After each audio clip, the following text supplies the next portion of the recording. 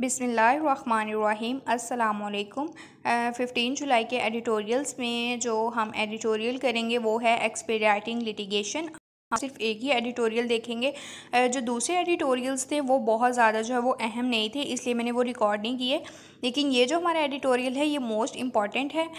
Important ये इस तरह से है, जैसा कि हम जानते हैं हमारे मुल्क में सिविल लिटिगेशन के जो केसेस होते हैं वो बहुत देर तक चलते हैं। और इवन कि ऐसा होता है जिस शख्स ने सूट फाइल किया है वो उसकी डेथ हो जाती है, देन उसके लीगल हेयर्स उसको परसू करते हैं। तो इस पर उन्होंने ये चेंजिंग की है कि विद इन 1 ईयर आपने प्रॉपर्टी के जो डिस्प्यूट्स हैं उनको सॉल्व आउट करना है, कंक्लूड करना है।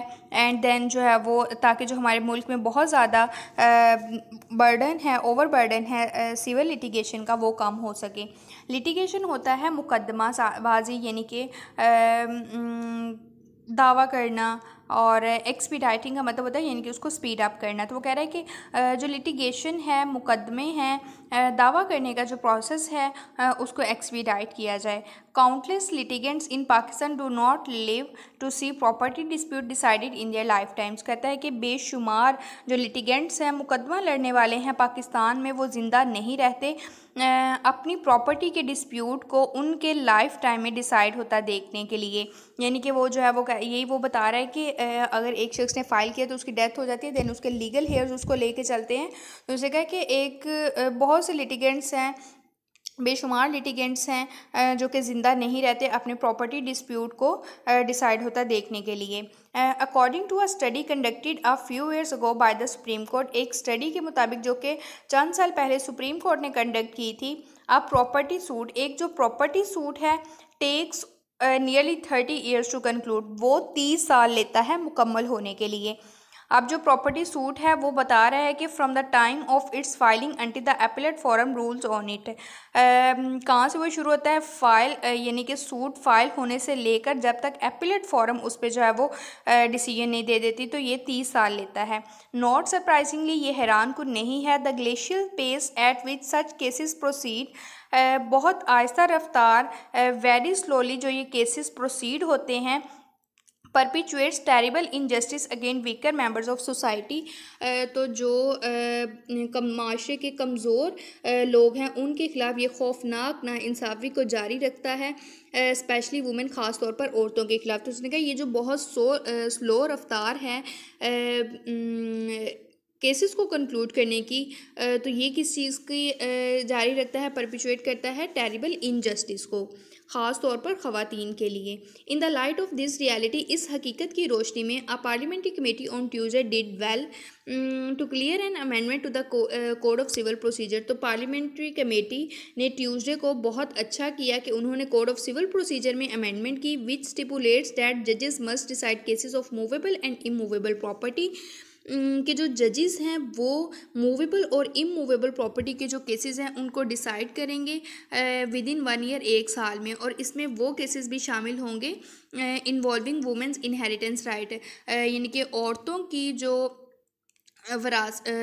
इनहेरिटेंस, वरासत के जो हकूक़ हैं उस हवाले से जो भी केसेस आएंगे वो भी शामिल होंगे। Further the appellate court must give its verdict with in 90 days, और जो कोर्ट ऑफ अपील होगी, अपीलेट कोर्ट होगी, वो जो है वो 90 डेज़ के अंदर जो है वो फैसला देगी। यानी कि अगर लोअर कोर्ट से अपर कोर्ट में कोई अपील गई है तो जो अपर कोर्ट होगी वो 90 डेज़ में उस अपील का जो है वो जो भी उसने फैसला देना होगा देगी। Here we have an example of legislators, यहाँ हमारे पास उन कानून साजों की एग्जाम्पल है, वर्किंग टू इंश्योर डैट, जो काम कर रहे हैं इस बात को यकीनी बनाने के लिए, a law can be implemented effectively, कि जो लॉ है वो मौसर अंदाज से जो है वो इम्प्लीमेंट हो, so that it actually serves the end of justice, ताकि जो भी इंसाफ के तकाजे हैं वो सही मानों में पूरे हों। Under the anti women practices act 2011, anti women practice act 2011 के under, depriving women by deceitful or illegal means of property that by rights belong to them is punishable. औरतों को महरूम करना, डिप्राइव करना धोखाधड़ी से, डिसाइडफुल या गैर कानूनी ज़राए से जो भी उनकी प्रॉपर्टी है, यानी कि जो उनका राइट बनता है उस प्रॉपर्टी से, उससे उनको महरूम करना, ये जो है वो पनिशेबल होगा, imprisonment of up to 10 years but not less than 5, जिसमें जो वो 10 साल तक सज़ा होगी लेकिन 5 साल से कम नहीं, यानी कि या तो 5 साल होगी या फिर जो है वो 10 साल तक होगी, कि 5 साल से कम नहीं होगी। और विद RS 10 मिलियन फाइन और बोथ, या जो है वो 10 मिलियन फाइन होगा, या ये दोनों सज़ाएँ होंगी, यानी कि इम्प्रिजनमेंट भी होगी और फाइन भी होगा। किन लोगों के लिए? जो औरतों को डिप्राइव करेंगे डिसाइडफुल या इलीगल मीन से उनकी प्रॉपर्टी से।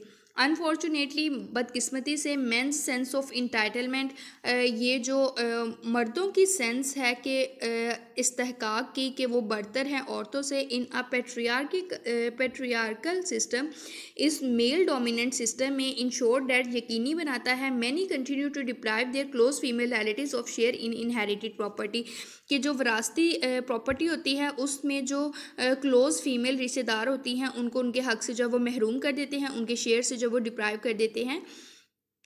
Most women who find themselves in such a situation are passed with a difficult choice, बहुत सी ख़वातीन जो इस तरह की सिचुएशन में जो है वो पाई जाती हैं, उनको डिफ़िकल्ट चॉइस जो है वो फेस करनी पड़ती है। किस तरह से? They can allow themselves to be emotionally blackmail, कि वो उनको इमोशनली ब्लैकमेल करते हैं, इन टू कीपिंग द पीस के वो अमन रखें, bye not insisting on their rightful share, अपने जो उनका सही राइटफुल शेयर है उस पर इंसिस्ट ना करके। यानी कि वो कहता है कि ये उनको डिफ़िकल्ट चॉइस इनके लिए ये होती है कि उनको ब्लैकमेल किया जाता है कि वो जो है वो अमन रहने दें और अपने जो राइटफुल शेयर है, जो उनका सही जायज़ शेयर है, उस पर इंसिस्ट ना करें। और इसके अलावा, और if they choose to go ahead, और अगर वो आगे जाने को जो है वो चूज़ करती हैं, एंड फाइल अ केस, और केस फाइल करती हैं, दे risk being tied up in litigation that has no and in site, तो वो एक ऐसी लिटिगेशन में फंस जाती हैं, या रिस्क होता है उसमें फंसने का जिसका कोई एंड नज़र नहीं आता। अब जो लिटिगेशन है with all it's attendant cost in terms of time and money, वक्त और पैसे दोनों के लिहाज से, तो कहता है कि ये उनके लिए डिफ़िकल्ट चॉइस होती है कि वो किस तरफ जाएं। An amendment either way injustice appears to be there lot, किसी भी तरह से जो इनजस्टिस है, नाइंसाफ़ी है, वो बढ़ती है या बढ़ती हुई नजर आती है। In an amendment to make litigation over property time bound would certainly address significant loop holes in inheritance issues, कहता है इनहेरिटेंस इश्यूज़ में जो बहुत बड़ी खामी है वो ये जो इन्होंने टाइम बाउंड किया है प्रॉपर्टी के ऊपर, जो लिटिगेशन होगी, दावे होंगे, उस हवाले से जो इन्होंने टाइम बाउंड अमेंडमेंट की है, ये यकीनन एड्रेस करेगी जो एक बहुत ही अहम खामी है इनहेरिटेंस इश्यूज़ में। कौन सी खामी? यानी कि जो है वो फ़ैसले ही बहुत देर तक नहीं आते, जिसकी वजह से इनजस्टिस, नाइंसाफ़ी होती है, और ख़वातीन को ख़ास तौर पर जो ऐसी सिचुएशन का सामना करना पड़ता है। कहता है कि इसको टाइम बाउंड करके कि विद इन 1 ईयर आपने इसको सॉल्व करना है, ये बहुत ही अच्छा कदम होगा। According to the supreme courts most recent Knightley case disposal report, जो हर 2 हफ्ते बाद डिस्पोजल रिपोर्ट आती है सुप्रीम कोर्ट की, उसके मुताबिक there are 51,852 cases pending in the apex court, यानी कि हाईएस्ट कोर्ट में इतने केसेस पेंडिंग है, while the total backlog in the countries courts amount to approximately 2.16 million, जबकि मुल्क में जो मुकम्मल केसेस यानी कि तमाम कोर्ट्स में जो केसेस हैं वो 2.16 मिलियन तक हैं। बैकलॉग का मतलब होता है ज़ख़ीरा या जमाशुदा केसेस, या आप पेंडिंग केसेस भी कह सकते हैं। One way to reduce the pendency rate is to appoint मोर जजेस, एक तरीका जो है वो इस पेंडेंसी रेट को रिड्यूस करने का वो ये है कि अब ज़्यादा जजेस अपॉइंट करें। देयर आर 3067 जजेस presiding over the case load in the district and high court, कहता है डिस्ट्रिक्ट और हाई कोर्ट में केस लोड को जो है वो प्रिजाइड कर रहे हैं 3067 जजेस, while 1048 position are yet to be filled, जबकि 1048 पोजीशंस ऐसी हैं जो अभी फिल होनी हैं। द एपिक्स कोर्ट हैज़ 17 जजेस विद 2 जजेस पोजीशंस वेकेंट, जो एपिक्स कोर्ट है यानी कि जो सुप्रीम कोर्ट है वहाँ 17 जजेस जो हैं वो काम कर रहे हैं, और वहाँ भी 2 जजेस की जो पोजीशन है वो खाली है। These vacancies must be filled as soon as possible, ये जो वैकेंसीज हैं इनको जितना जल्दी मुमकिन हो सके फिल होना चाहिए। मोर ओवर मजीद ये as was done during former supreme court chief justice Iftikhar Chaudhary senior, जैसा कि जो साबका सुप्रीम कोर्ट के चीफ जस्टिस है इफ्तिखार चौधरी, उनके टेन्योर में हुआ था। Double shifts can be instituted for जजेस टू हेयर केसेस, जजेस के लिए जो है वो केसेस सुनने के लिए जजेस के लिए डबल शिफ्ट जो है वो इंस्टीट्यूट करनी चाहिए या की जा सकती है।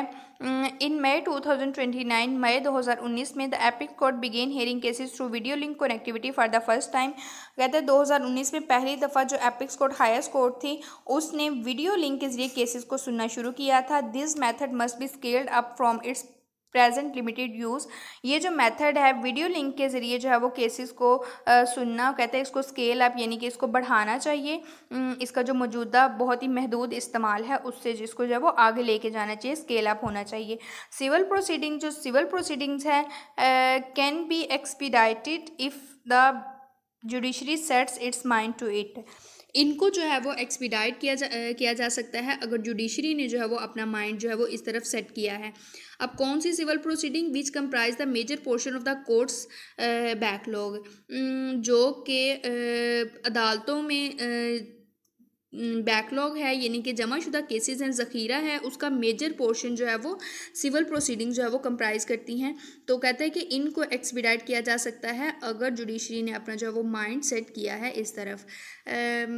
यानी कि हम जानते हैं कि सिविल प्रोसीडिंग जो है वो ज़्यादा है, जो क्रिमिनल प्रोसीडिंग है वो इतनी ज़्यादा नहीं है, और उनके जो वर्डिक्ट्स होते हैं, फैसले होते हैं, वो भी जल्दी आ जाते हैं। लेकिन सिविल प्रोसीडिंग जो है वो सालों साल चलती हैं, जैसा कि ऊपर उसने बताया कि 30 साल लगते हैं एक प्रॉपर्टी डिस्प्यूट को कंक्लूड करने में। तो उसने कहा सिविल प्रोसीडिंग्स को जो है वो एक्सपीडाइट किया जा सकता है। ये था हमारा 15 जुलाई का एडिटोरियल। चैनल को सब्सक्राइब करना और वीडियोस को लाइक करना मत भूलिएगा। इंशाल्लाह नेक्स्ट एडिटोरियल्स के साथ मिलेंगे। अल्लाह हाफिज़।